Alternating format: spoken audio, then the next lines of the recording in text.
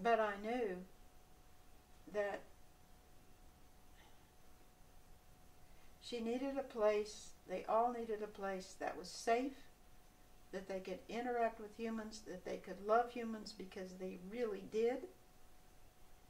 And I didn't know where it was going to be in the United States. Maybe it could be in the Congo, and I really hoped that Matata could show them the way in the Congo, and that she could live long enough that we could get them to a place like that. Do you remember the first time you encountered them? The bonobos? Yeah. Yes. Many of the first times that I encountered them, they hid. There was an indoor-outdoor room, and I would walk down to see them, and there was an empty cage. And then I would go around on the other side, and there was an empty cage. So I saw lots of empty cages, but no bonobos, just little butts of bonobos running in the door. And I experienced that for about 2 weeks. And finally I decided that I would have to do something about it. So I would just go a little bit down this long wing of 200 chimps, getting closer and closer to the bonobos, and I could hear them, you know. But then would sort of try to see them, and as soon as they saw me, I would run hide. And after about 2 more weeks of running and hiding, every time they saw me, I was able to get closer and closer and closer. And they were like, oh, we can scare her. All we have to do is stomp our feet or something like that, you know, and throw our hands up, and then she'll run away. So I let them do that for a while, and then I got closer and closer.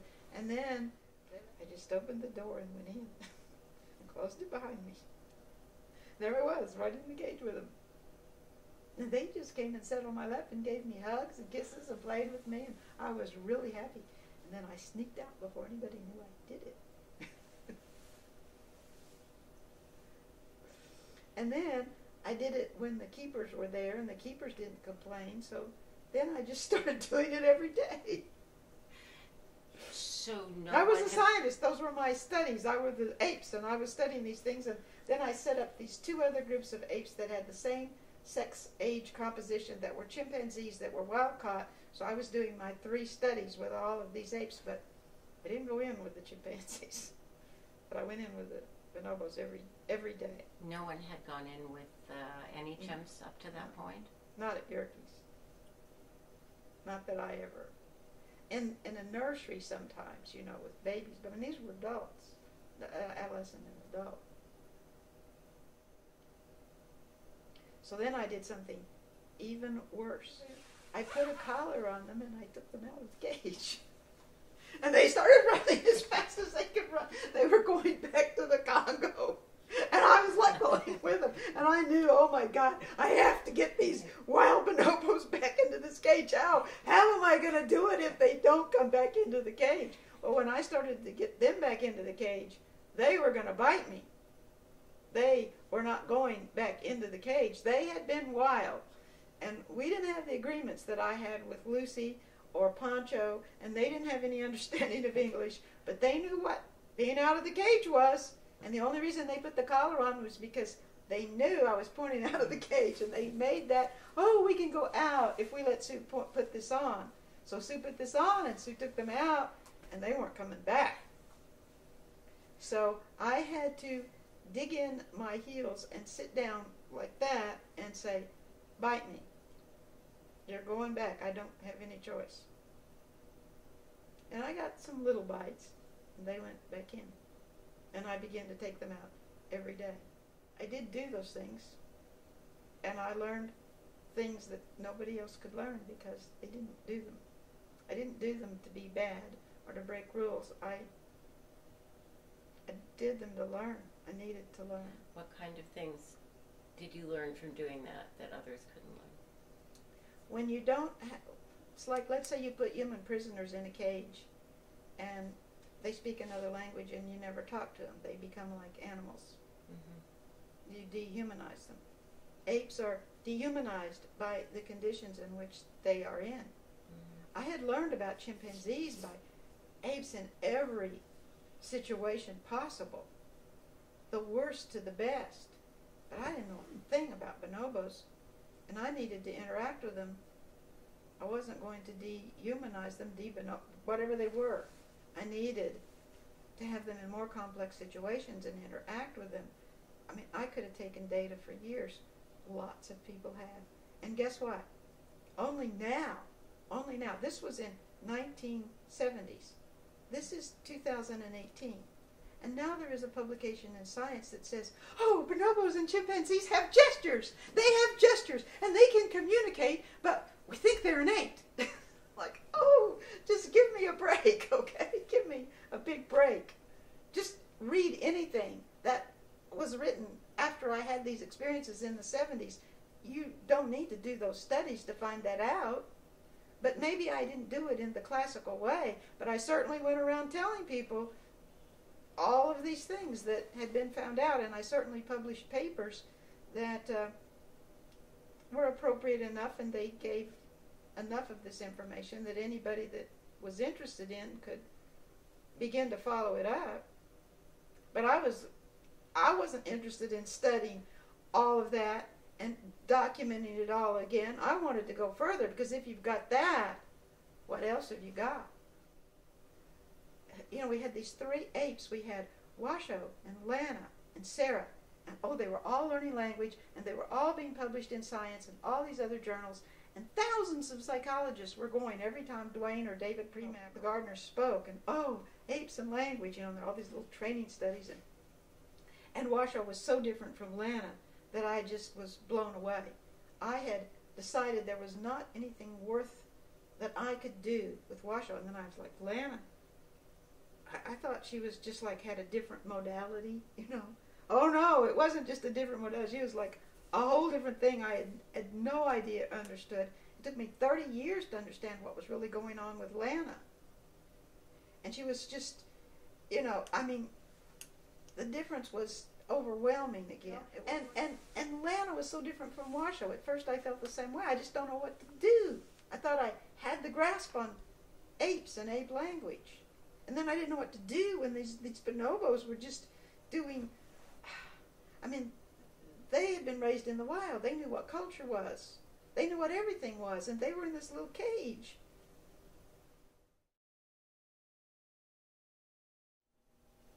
The bonobos were different ages. There were 2 that were juvenile entering puberty, Matata and Osanjo. And of course they were different sexes. Osanjo was a male and Matata was a female. And then there was a much older female, Localima, who looked to be about in her 80s. She had cataracts and arthritis and had lost a number of digits, about halfway or 1/4 of the way down, and kind of had to walk on her hands like that. Couldn't really walk on her knuckles anymore. And her feet were very arthritic, and her toes were all curled under, and her legs couldn't really straighten out. She couldn't stand completely straight-legged. And it was clear that without the help of a tribe of bonobos, she wouldn't have been able to survive in the wild. And I had not and have not seen any chimpanzee in the wild of that age. So it was amazing to find a bonobo that really had to have the help of the group for long periods of the day to be able to survive. And one of the reasons that's important is because, well, we do have older humans, and they help in terms of knowledge that the younger ones might not have encountered for some time. So they kind of carry on knowledge across generations. And when things can change in the forest, an older bonobo can acknowledge that maybe none of the else in the group, none of the other individuals have. And possibly the bonobos realize that, and so therefore are able to take care of it. They take care of her. I think Barbara Finley pointed out at the symposium the grandmother hypothesis. So I think maybe there are grandmother bonobos. At least I felt that Locolima was a grandmother bonobo. What does that mean? The grandmother hypothesis? That the role of the grandmother has enabled humanity to achieve culture and achieve an expansion that we haven't seen in the apes.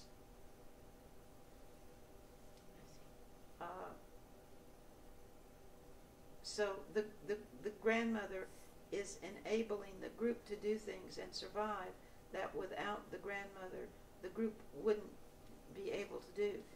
The grandmother's also helping take care of the baby and share the care of the baby with the human mother, so it allows the human mother to go do things that you couldn't do if you didn't have a grandmother around. So it's about differences in maternal rearing and differences in knowledge that older individuals have in the group. Barbara didn't talk about the grandfather. The grandfather probably exerts a huge role in human society and in bonobo society. But not enough individuals have been studied to really know about that. I see. But anyway, Locolima was old. And Locolima could not see very well. You could tell when she tried to pick up food, she would miss it. You know, there'd be a piece of food there and she'd grab here, or she'd grab there, and she'd run over and try to grab the food, and she kind of had to grab all around before she could get it in her hands. So, and you could see her eyes were watery and dim a little bit. And she had very gray hair. So she was older than any ape I've ever seen in the past, and older than any ape I've seen now. And in terms of moving to captivity, it was extremely hard on her. She seemed to have no ways of adapting to not being in the wild anymore. Bosanjo and Matata were attempting to adapt, and they were attempting to make communicative relationships with the chimpanzees in the next cage, to touch and interact and play through the wire with the chimpanzees and vocalize in ways that the chimpanzees could understand. They were trying to set up communication with they were on the end, so there was only chimpanzees on one side, so they were trying to set up communication with chimpanzees. Locolima wasn't interested in communication with chimpanzees. She wasn't interested in communication with me. When I went in, Matata and Bosanjo were immediately interested in communicating with me and climbing around on me and doing all kinds of things. But Locolima stayed back, and really I could maybe slowly sort of touch her or slowly kind of interact with her with a little bit. I never took her out of the cage. She communicated frequently with Matata and Bosanjo, but she was not, I was something different to her, and she was not interested in communicating with me. Later on, at one point, we had moved Locolima, Matata, Bosanjo, and also some bonobos that came from San Diego into the language lab when I started the language work with the bonobos.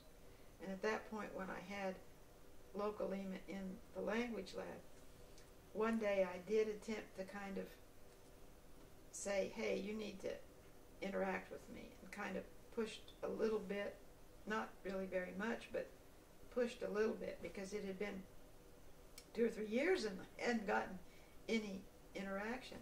And when I pushed a little bit, she immediately bit me. She hadn't bit me since I met her. She immediately bit me, but she had only 2 teeth. So she couldn't really hurt me very badly. I was bleeding a little bit, but the 2 teeth weren't even opposite each other, you know. So but she bit really hard. and she wouldn't let go. Well, I never had an ape bite and let go. That made no sense to me at all. You just hang on like you're a fish caught on a line. I didn't know what to do. And she just kept biting me and biting me and biting me. So finally I called to one of the people, Sally Boyson, who worked with me. And I said, Sally, get her feet and pull on them. So she can pull away. I can't get her to stop biting me. And Sally got her feet and pulled really hard and was pulling as hard as she could. And she was shaking Locolima and pulling Locolima. And Locolima was still biting me. For like 5 minutes, Locolima was biting me. I didn't know what to do. I couldn't get her to stop. So I thought, well, I guess I'll bite her. So I leaned down to try to bite her on her head where she was biting me. And as soon as she felt my teeth just barely touch her head, she let go and ran away. So I guess that maybe bonobos do that sometimes in the wild. I don't know. But her personality was an enigma in a sense to me because I couldn't interact with her. Of course, she did interact with Bosanjo and Matata, and she was very kind and caring. She insisted on sharing her food with them. She insisted on teaching them how to share their food with her. She insisted upon all proper bonobo copulatory activities before you share your food, and teaching them this is how you do this in the copulatory bout, and this is how you do that, and taught them all kinds of proper gestures about how to assume your position. So she was clearly in a relationship with them that was a teaching relationship. I wouldn't say it was sexual attraction, but she was teaching them proper bonobo social behaviors. And Matata learned them very well from Locolima, and she would try to teach them to the other bonobos. And from seeing all of this emphasis on, we call it sex, it's not really sex, these are things that bonobos do in these situations, and we might call it sex, but it's like how you sit down, how you eat, how you treat other people, what you do before you eat, all of these social behaviors that happen to involve genitalia if you're a bonobo, but it wasn't sex in the way we think of sex. And they all got very explicit instructions from Locolima, who passed them to Matata. Matata and Bosanjo already knew quite a lot of them, but she was still making sure they did them right. And then Matata passed them to the other bonobos, and the other bonobos always treated them as not sex, something you're supposed to do. So they have to learn that, and that they behavior. Clearly had to learn it. And the bonobos that were later born and had all of this influence from humans were sort of like sometimes, why do we have to do this? We don't really want to do this. It seems so obligatory. But in any case, they had different roles as well as different personalities, and so it was, since there were only 3 of them, it was difficult to sort that out. Matata was the female, and Bosanjo was the young male. They were both in puberty. And Matata was very shy and retiring and much quieter. Bosanjo was very outgoing and display and brave and try anything new. And they were all watching everything that everybody did around them and trying, except for Locolima, Matata and Bosanjo were watching everything that happened around them and trying to figure out what the people were doing and should they emulate it or should they not emulate it, where were they. And of course they lived in the wild where they had to learn everything and travel huge distances and understand the forest around them and all its complexities. So they had all these skills, and they were trying to figure out, how do you use these in this environment? And what does it even need to learn in this environment? Locolima wasn't teaching them anything that related to that environment. So they knew I was a person, and they knew I was friendly. So they were learning anything I could teach them. They were trying to learn, and they were, once they saw that I could be trusted, they wanted to know if other people could be trusted. They weren't so sure because other people didn't behave like I did, but they were always trying to pick up new knowledge from the environment that they were in and to adjust to it. And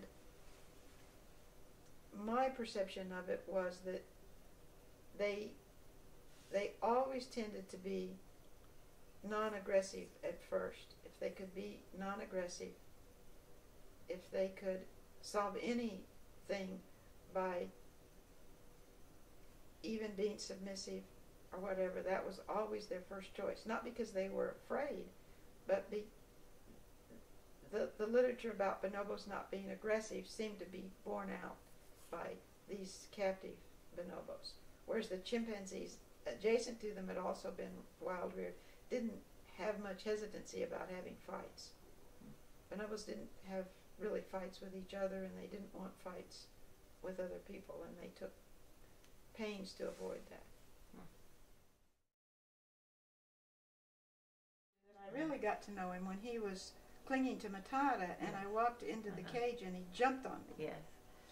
But before that, he was 6 months at the field station with the other bonobos, some from San Diego and some that Yerkes owned. Yes. So I filmed him several times a week in that situation, and I saw how wonderful his father, Bosanjo, was. And Bosanjo would go over and very carefully ask Matata, this is a male, this doesn't happen in gorilla males, it doesn't happen in orang males, it doesn't happen in chimpanzee males, it happens in human males. Bosanjo would go over and very carefully ask Matata if he could hold Kanzi. And Matata would nod that he could, and he would very carefully take Kanzi and go all around the cage and play a little bit with Kanzi, and then Matata would kind of make a little sound and he'd bring Kanzi right back. Nobody had yet reported that in the wild. That was startling. It had to be quote-unquote natural bonobo behavior, but not instinctive bonobo behavior. That's a bad word now. It's not instinctive, it's cultural. And bonobos were doing that. And the whole familial role has been said in humans. That's where we were different. We had males. The males helped carry the babies. The males helped the females. We were able to have more food. We were able to produce more babies. We were able to plan ahead in time and do things in a coordinated way because the males began to take on this role of helping care for the offspring. But human males don't often even do as much as bonobo males. There are males that do, but bonobo males are special. You were present at Kanzi's birth, no? Can you talk about that? Yes. Well, Kanzi was not Matata's natural baby. Matata's natural baby at that time was Akili, fathered by Bosanjo. And Laurel, who had come from San Diego, became pregnant, and the father was also Bosanjo. And she had been reared in a nursery. She didn't have the benefit of a wild rearing like Matata. And she had never been pregnant before or helped take care of any baby before. Matata had probably helped take care of babies from the time she was a baby. So when Laurel had the baby, she was very exhausted and very tired and gave birth, and within 20 to 30 minutes laid down on the floor and kept Kanzi with her, but she didn't really seem to know quite exactly what to do. So Matata went over, and while Laurel had her eyes closed, she took a little hand, and then she put that on her. When it clinged, she took the other little hand, and when it clinged, and then she took the little foot, and then she sort of moved away a little bit. She put this foot, and then she was over there by the time, Laurel woke up, and Laurel looked at her, and she's like, "Oh, Matata has Kanzi. I'm sleepy." So Matata kept Kanzi for 5 or 10 or 15 minutes, and then Laurel kind of woke up like, "Oh, where's Kanzi?" She went over and was trying to take Kanzi, and Matata was like, "I'm just looking at him. He's really cute. I have Akili and I have Kanzi." And Laurel kept following around, and then she got tired again. And Matata pulled Kanzi up, and she looked at every little foot and every little finger, and she looked at his eyes. And by that time, the vets had been told that Matata had stolen the baby. So the vets came with their blow dart guns, and they were going to dart Matata. And Matata was having none of it. So every time she would watch, and she could see when they were put it up to their mouth, so she would like, oh, here I am, I'm moving here, I'm moving there, and they'd put it up to their mouth, and a back would come immediately, or some portion of the baby that they would be afraid. So she seemed to know how to get them not to shoot the dart gun, although they really wanted to shoot the dart gun. And that went on for at least 45 minutes, and all the bonobos were screaming. Matata was screaming. And finally the vet gave up and took a little break and tried to decide what to do, and thought, well, maybe I'll just leave Kanzi there, because he didn't want to make a mistake. And after that, when Laurel came and tried to take Kanzi, Matata wouldn't even think of it. Kanzi was her baby, and she nursed both of them, one on each side. When you saw the baby being born, did you feel like a relative? What does it feel like when you watch a baby being born like that? Well, when I mentioned yesterday that I just went into the bonobo cages, yes, and I just took Bosanjo out, yes, that wasn't really in my history with taking Lucy and Pancho in sports cars. That wasn't an abnormal thing for me to do. That was part of my job. I'd been taught as a graduate student, that this is what you do. But the reason I had been taught that was because there was a study of language underway. And the Gardners, who sent their student Roger Fouts to Oklahoma, the Gardners laid down the law that if we're going to study language, it's going to be as natural, from their viewpoint, as natural a situation as you could, which meant interacting with the young ape. So Lemon allowed that because he was already rearing apes in human homes to see if they had maternal behavior, to see if they had chimp maternal behavior or human maternal behavior. So what I was doing in the environment in which I grew up as a graduate student was not atypical. But it was atypical for Yerkes. Not for early Yerkes, not for Robert Yerkes himself. Robert Yerkes raised a bonobo and a chimpanzee in his own home. And he did all kinds of interaction studies and was the first to say apes could learn language if they had the right kind of exposure to language. Really? So there were some people that studied apes in white coats at Yerkes, and there were some people that interacted with them. There was this whole conglomeration of techniques in the 40s and early 30s in Orange Park, Florida. By the time Robert Yerkes died and Emory University took over, it became a biomedical facility. And in biomedical facilities, nobody wants to touch apes. You have diseases, you have body parts, ape becomes non-being. It becomes just something, to study as a biological replacement for a person. So all of those kinds of things that Yerkes had done had vanished at Yerkes. And nobody had ever done what I did because nobody ever thought of doing it. So I wasn't breaking any rules. Yerkes didn't have any rules against that. I was just doing something that nobody had ever done. So only after I did these things and people began to see what was coming of doing those things, they started to pass rules against them. So I wasn't punished. People knew what I was doing. I didn't hide it, and I wasn't ever punished for it, except the rules were changed. So those kinds of things could never happen again. So that has happened throughout my career. Everything that's been accomplished, rules have been changed to prevent this kind of thing from ever being done again because it's so startling.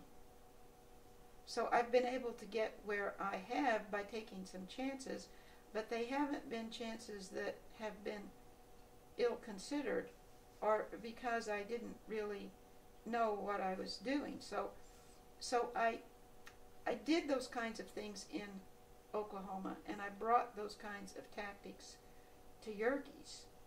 And because of that, and because I was studying language, and because it was interactive, I had the opportunity to do things such as get this eye contact going between Sherman and Austin and the nonverbal gestures going between Sherman and Austin in a way that's very human-oriented, that did not happen in Matsuzawa's lab until he sent NHK to study it and videotape us, and then began to make these things happen in his lab. And Premack saw what we did, but he didn't want that to happen in his lab. And Tomasello tried to find a few chimps that were raised as pets in human homes and tried to study them. But the only people that have really tried to replicate the work seriously are a few Japanese. Idani tried to do it, and Aya Katz has tried to do it. Mm-hmm. So it's as I said, it's a mixture of how a human would hold an ape standing upright and the kind of eye contact, and how a bonobo would hold an ape standing up. And Kanzi had multiple mothers, in a sense, because both humans and bonobos share babies. Both humans and bonobos allow males to have a role in the baby care. Both humans and bonobos live in close-knit tribes. So it's very natural for this kind of thing to occur, and very difficult for anybody else to replicate.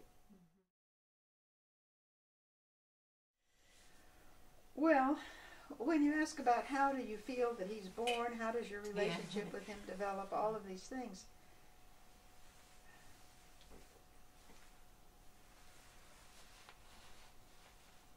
as a scientist, you're not supposed to talk about these things.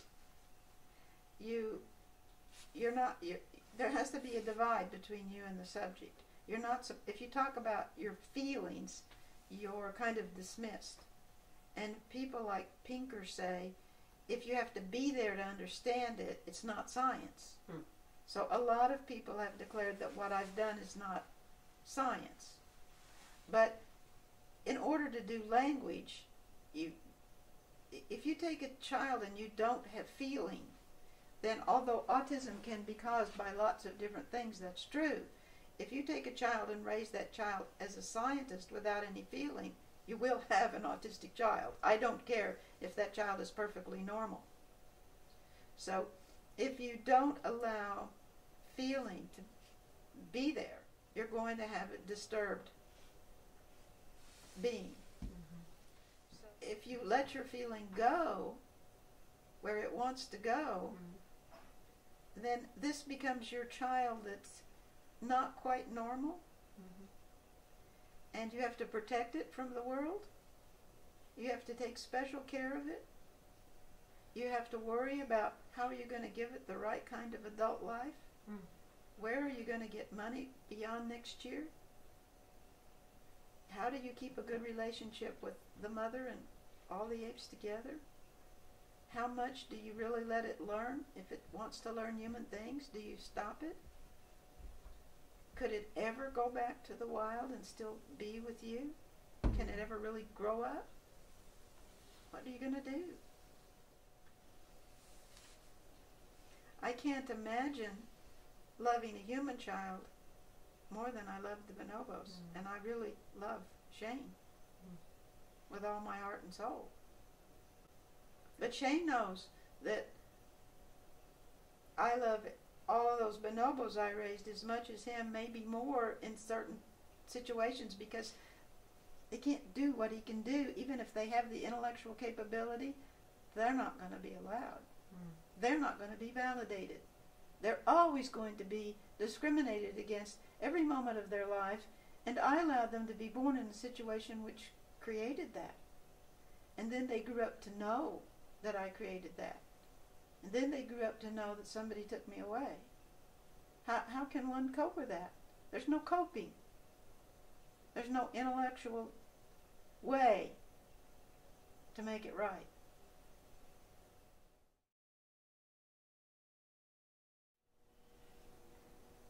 I knew that I didn't want to separate Kanzi and Matata. And I had already tried when Matata was at Yerkes to teach her lexicograms, and I had failed. But I decided to try again.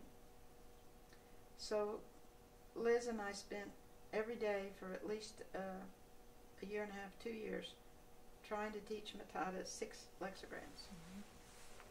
Meantime, Matata would do things like, oh, let's go for a walk in the forest, you know, pull my hand toward the forest. And she'd take me out to the forest and look, and she'd go, and I'm like, yes, I know you're talking about the forest, but I don't know what you're saying. And she's like, oh, what do we do? So we spent lots of time walking in the forest with Matata and Kanzi, and then coming back and working on 6 foods and chase and tickle. And she did learn when I held up a food to hit a certain lexigram and she could ask for it. But she didn't have receptive skills, she didn't have naming skills, she didn't have statement skills, and she thought it was all stupid. And I couldn't really blame her. And Kanzi, meantime, is just running here and there, climbing on the keyboard and jumping on everybody, and seemingly not paying one bit of attention to the training. But he was really into the forest. You know, everything that his mother looked at or we stopped at. It's, you know, just taking in tons of information. And I began to realize that Matata just seemed to know everything about the forest, with not walking through it that much, and it was an African forest. And she seemed to know just which plants to eat and which plants not to eat, and I couldn't figure out how she did that. So I decided to put food at the base of certain trees and see how easy it was for her to remember those different trees. And so I started out with like 4 different trees, and then I went to 8 different trees, you know, and pretty soon we were like at 150 different trees, and she had no problem, and I couldn't keep track of so many trees. She knew, she could remember any tree instantly, and if there had been food there, she went to that tree and no other and looked for it again. So I knew that I was dealing with a kind of competency that in some ways was beyond mine, and I didn't really know how to deal with it, so I went back and worked on these six foods and chase and tickle. But also we had all kinds of social interaction with Kanzi, because we were there all day long with Matata and Kanzi. So Kanzi played with us, Kanzi grinned with us, Kanzi tickled with us, Kanzi slept with us. Matata did all those things. We heard every noise in the lab. When there were firemen out there, we went to look at them. When there was a storm, we shared it together. We just shared every bit together. And Kanzi began to realize that he could come and get certain things from us that he couldn't necessarily get from Matata. We had apples, we had oranges, we carried him on our shoulders, you know, and we have early pictures of where we're in the woods, and Kanzi's being carried by us, and then he gets down and he rides on Matata's back, because he just went back and forth, and he's telling us where to go by pointing, and then he gets on Matata's back, and he's pointing, and Matata's walking like this, so she doesn't see him pointing, and he's like, Mom, why aren't you going where I'm pointing? And she's like, I'm going where I want, you know.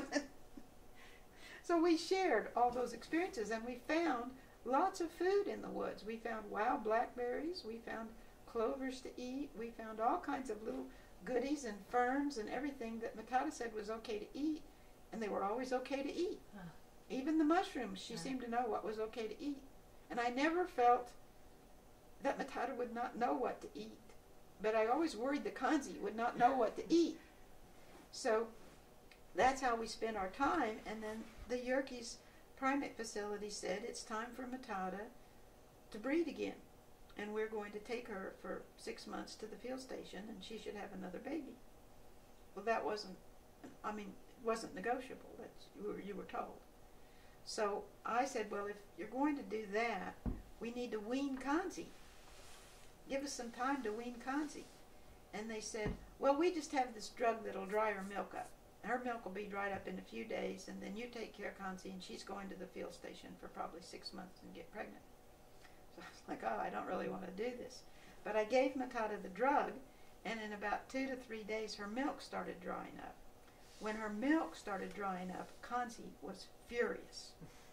He would scream at her and try to hit her, and then he would scream at me and gesture to me and gesture to his mother like, you make her let me nurse.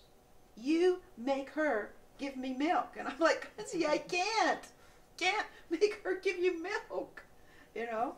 And that went on for a few days, and then they took her to the field station, and then suddenly I had to get Kanzi used to canned milk and doing things with me. And the thing we did for 3 days after Matata was taken to the field station was look everywhere until Kanzi could look no more in the forest for Matata. We looked here, we looked there, we looked and we looked. Had she hidden down here? Was she under this bush? Was she over there? We looked and looked and looked. That's all Kanzi wanted to do. He did eat, but, you know, he looked for Matata. And then he looked every place in the lab that she could possibly hide after looking in the forest. We didn't find her. Finally, he started to settle down.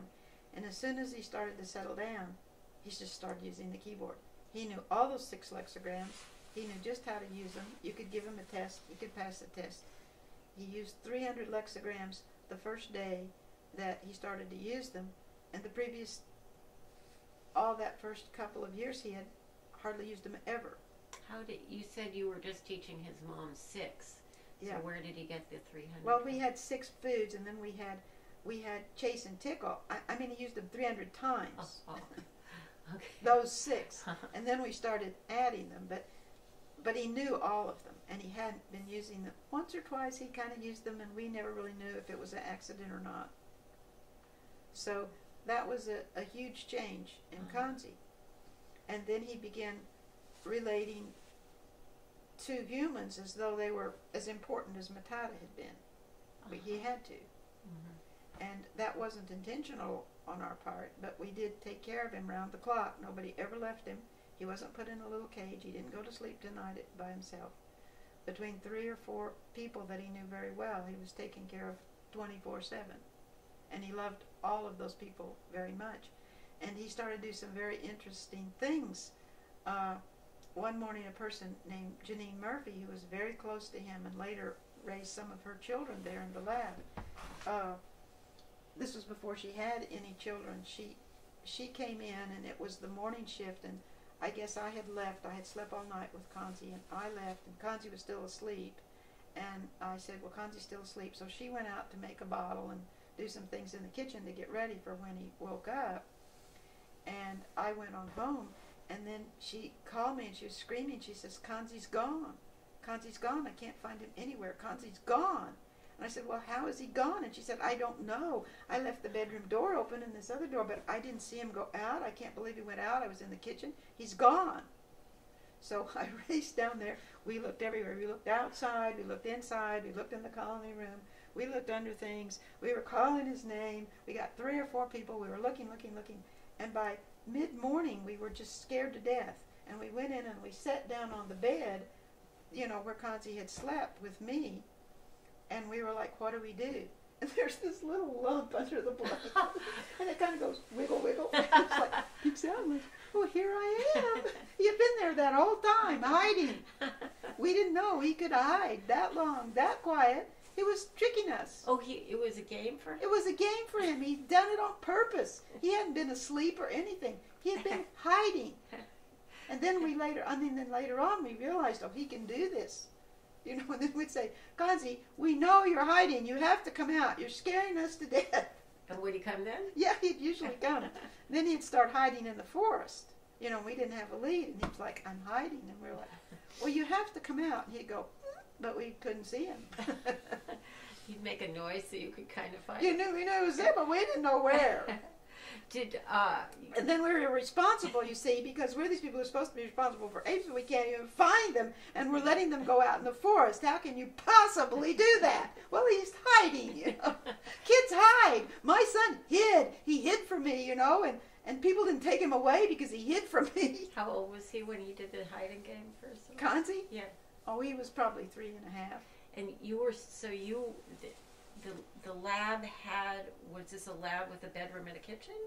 It had a bedroom, a very large kitchen, a living room, really 3 bedrooms, and a very large kitchen, and a living room, and a big storage room. And you slept in a bed with Kanzi? Yeah, in a double bed with Kanzi. Every night? Every night. How did that feel? Did he hug you?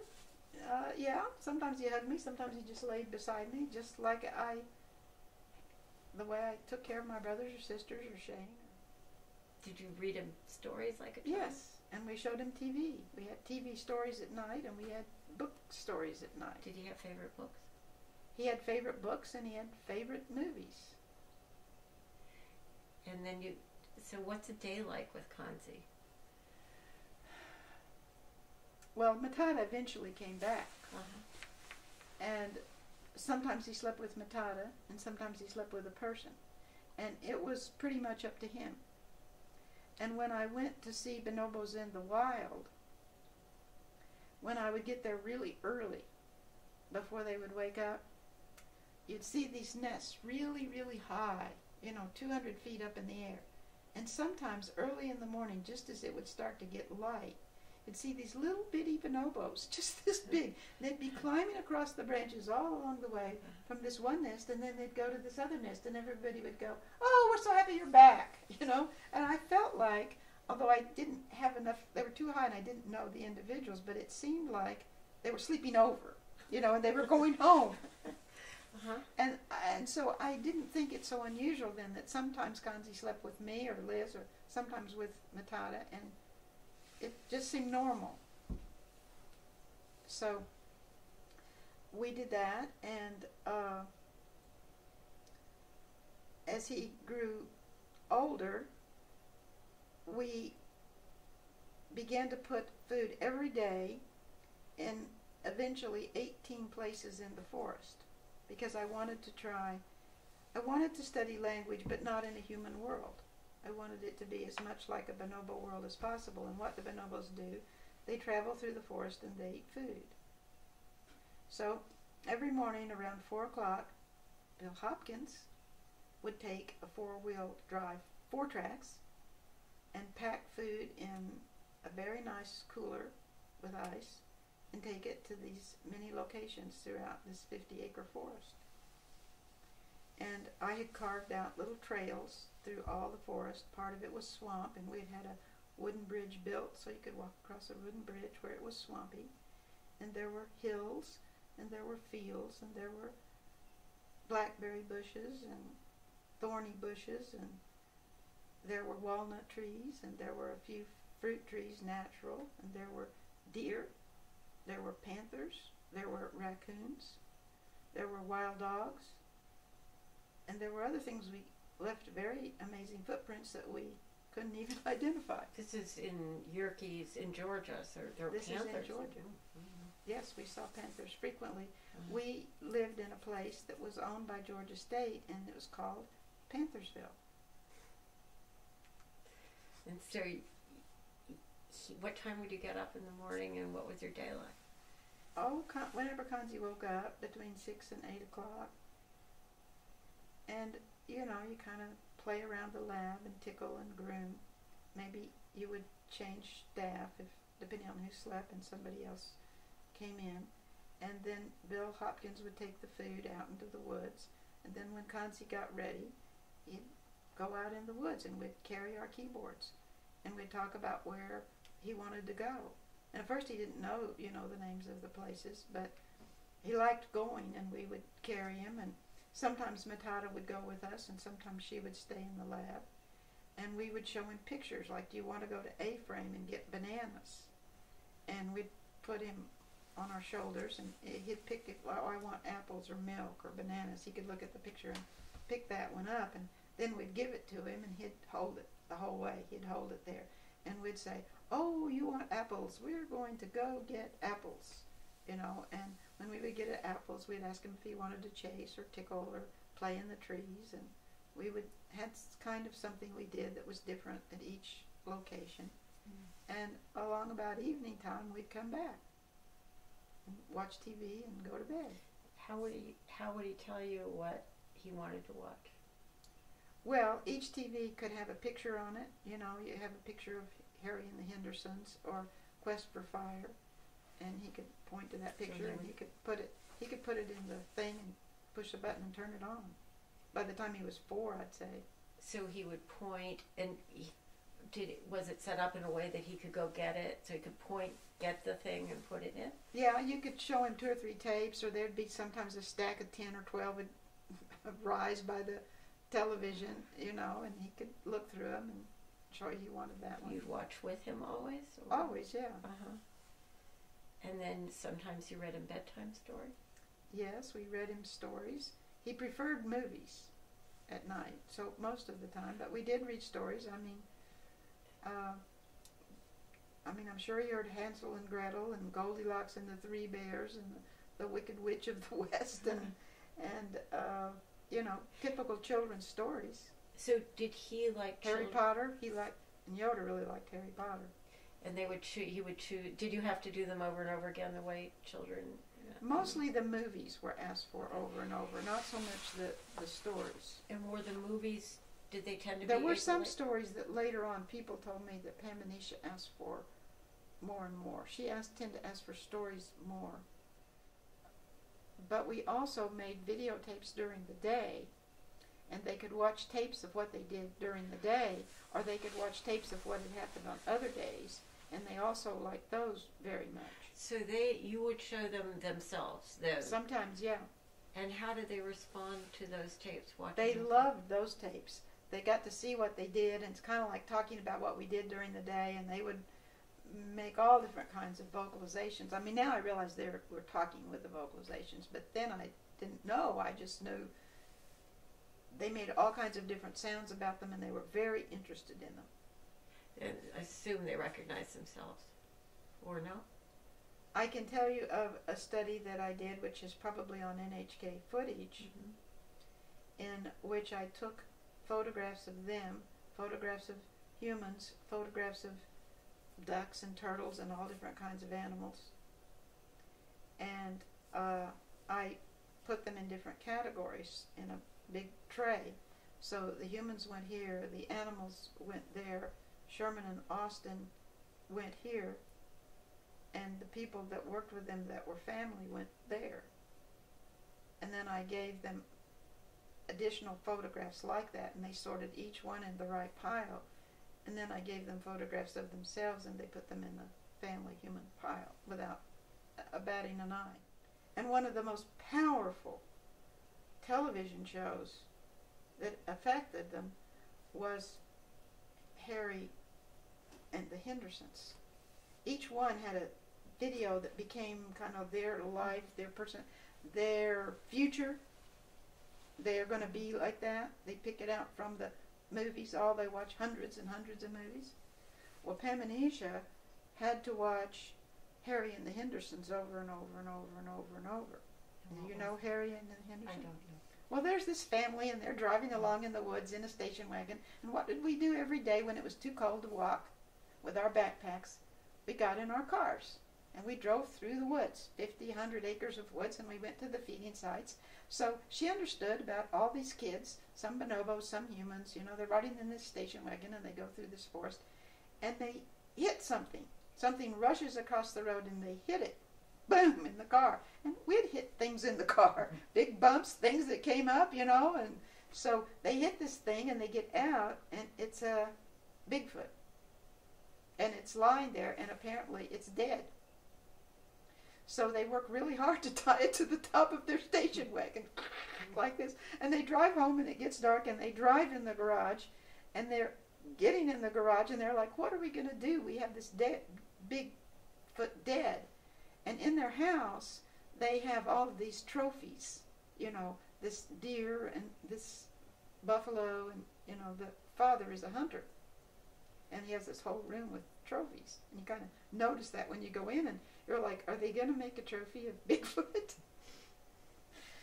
So they're trying to decide what to do, and in the morning, I'm not sure exactly, but at some point, Bigfoot wakes up. He's not dead. And he starts trying to get off the car, and he kind of bops his ropes, and then he kind of looks in, and there's the whole family go, and Bigfoot just like walks in their house, and they think he's going to kill them. And there's this little girl, this human little girl, just Pamanisha's age, and she identified immediately. She was that girl. And this girl, kind of like in the modern Planet of the Apes movie that's just made now, this little girl identifies with Bigfoot, and she goes over and gives him some piece of food or something, and she's very nice, and she's the only one that's not afraid of him. And Bigfoot doesn't hurt this little girl. So he kind of stays around, and the family goes to work, and they don't know what to do with him, so they just let him stay in the house, and they feed him, and he starts watching TV, and he watches TV and watches TV and watches TV, and they realize he's kind of okay. He smells, and he's kind of awkward, but he's like sits around and eats and watches TV, and then he learns English. And then he starts to get a sense of who he is and who they are, and they get a sense of who they are, who he is. And then they all get very protective of him, and they're trying to hide him from the neighbors, and they're trying to figure out, what are we going to do? He's like a person, but he's an ape, and what are we going to do with him? And Pamanisha knew. She knew that Kanzi was like that to us. She was like that to us. When she watched it over and over and over and over and over, and she always asked for it. At first she didn't know. Then she got it. And she got it especially when Heather, Liz's daughter, who had been raised around Pamanisha all the time, Heather went to school, and Pamanisha wasn't allowed to go to school, and they had to be apart. And she took me in, and she asked me to watch that movie with her, and she cried, and tears came out of her eyes. And there's one scene in there where the Bigfoot goes into the trophy room, and he takes these animals off of the wall, and he digs in the garden, and he buries the animals. And Pamanisha just pointed to that scene over and over and cried and looked at me. And I understood that she was realizing that in our, not me per se, but in our human concept, she's an animal. And she doesn't know what to do about the fact that she's been around all these people who loved her. Her life's been great. She's growing up. She's thinking she's going to go on to school and do all these things. She understands tons of language. And then she's realizing that's not, Sue isn't even allowed to do that. Did you say she cried at the scene where the animal heads were being buried? She cried before that, and she cried through that scene, and she was very adamant that before she'd just always seen that scene. I needed to sit down and watch and understand that scene with her. Someone's being buried in that scene. Someone is being buried. The being that's being buried is not dead. And the being that's burying them is thought of as an animal, but that being is being more caring about animals that are dead than humans that are alive are. The humans, they put him up on the wall. He didn't want him on the wall. And he wasn't an animal. He had that caring in his heart that we didn't have. I see. And Pamanisha understood it. She realized that other human beings thought of her as an animal. She could be a head up there because she looked more like Harry.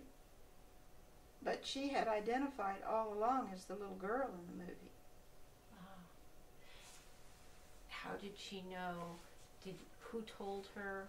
Or how was she told that Heather was going to school? Liz had to tell her because she came and worked every day with Heather and Pamanisha, and she had to tell her, Heather can't come anymore now and stay here.